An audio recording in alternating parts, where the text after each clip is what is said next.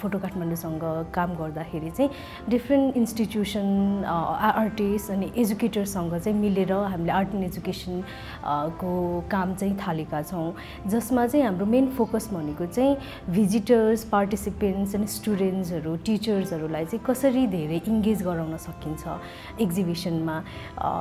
Just घुमेर भन्दाखेरि पनि एउटा सर्टेन आर्टवर्कलाई लिएर चाहिँ अलिकति फोकस वा डिप इन्गेज अनि अझ बुझ्ने तरिकाले चाहिँ उहाँहरूले आफू जाँदाखेरि केही कुरा लिएर जान सकोस्, इभन एउटा क्वेसन मात्र भए पनि लिएर जान सकोस् भन्ने फोकसका साथ चाहिँ हामीले टुर गाइडहरू, वर्कसपहरू चाहिँ अर्गनाइज गर्छौँ।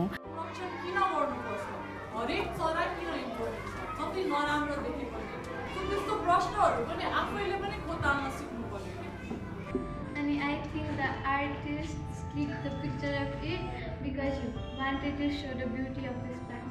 So हाम्रो वर्कसप्स चाहिँ अहिले इन्टरजेनेरेसनल कसरी आफूसँग भएको नलेज या स्किल चाहिँ कसरी पास डाउन गर्न सकिन्छ भन्ने कुरामा चाहिँ फोकस छ। एउटा is focused on documentation, note taking कसरी गर्न सकिन्छ, कसरी जर्नल गरेर रिफ्लेक्ट गरिरहेको, मेनली आफ्नो वरिपरिको कुराहरू नोटिस गरेर ट्राइङ टु आर्टिकुलेट आफ्नै तरिकाले त्यस्तो कुराहरू चाहिँ छ।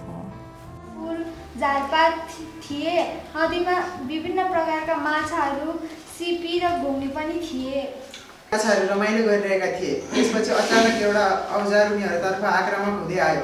औजार उनीहरूतर्फ कति सक्दो हामी क्लोजर जान सक्छौँ non human, if we have to like be a non human or think like a non human or like आफ्नो इस्यु राख्न सक्यो भने चाहिँ कतिसम्म क्लोज जान सकिन्छ भन्ने खालको पर्सपेक्टिभले डिजाइन गरेको डिफ्रेन्ट सेसन।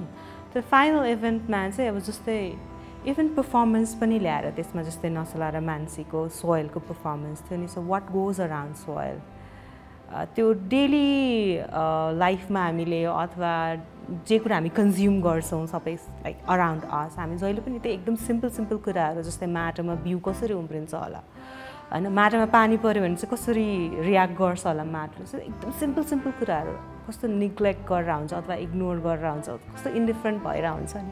थाहा छैन हामी कति नन ह्युमन हुन सक्यौँ, तर ह्युमनबाट चाहिँ फोकस पक्का पनि सिफ्ट भएको हो त्यो वर्कसपमा चाहिँ। Like we tried our best to get closer to non human. र फगत माटो मात्र होइन, म असङ्ख्य जीवको जीवन अनि चाहिँ हावा हो, काठमाडौँको हावा। मलाई चाहिँ कसैले पनि देख्दैन तर सबैले देख्छ। कोब्रा हो।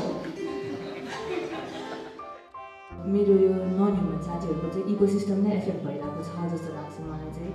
You know, arts and education programs are largely about, you know, taking the ideas that get developed through an exhibition and continuing them in our practice for longer term, so that they become life-changing for us, for other people, and that's really the goal of an arts and education program.